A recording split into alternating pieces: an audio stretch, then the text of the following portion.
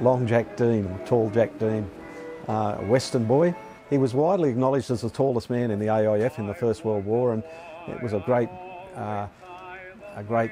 trick of his mates that they'd go off at various times when they were in the war and bet people over beers that there was nobody taller than Jack. So various people would come along, and always Jack was the tallest by a long, long way. All of the important generals, both the British generals and Australian generals that were at the Western Front, knew him as Jack and would wave to him and say, "How are you, Jack?" William James Albert Jonas. He's got his records up here. He was in a Wild West costume. He was a sharpshooter, rider, and wore a black cowboy costume. And that's when I thought, that's him. Because you look at the gloves. Yep. It's heavy-duty gloves. Yep. And real guns. Well, these guys, we owe it to them as our cowboy. That's, I guess, the simplest way we can put this.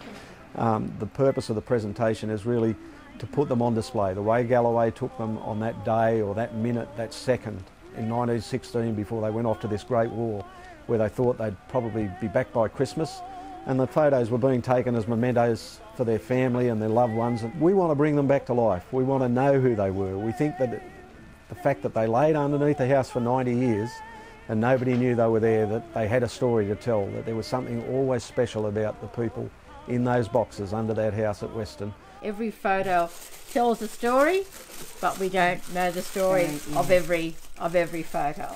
They were all stuck together. They were very, very hard to separate. We had asked several people over the years, look, we've got glass negatives, how do we separate them? What do? We want to make them into prints.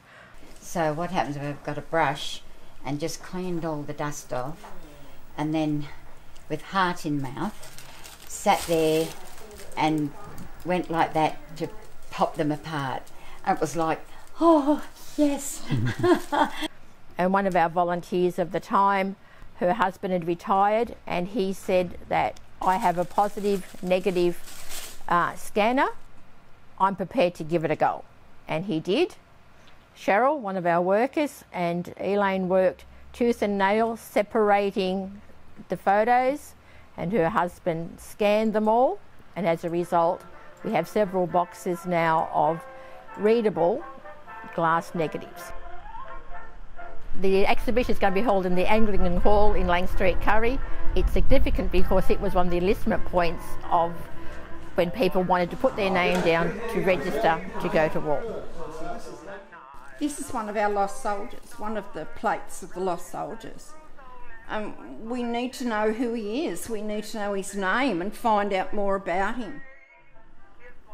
It'll be very interesting. We've identified about 20 of the 40 soldiers. But these magazines were adaptable. They might be able to say, hey, that's my uncle, and contact us.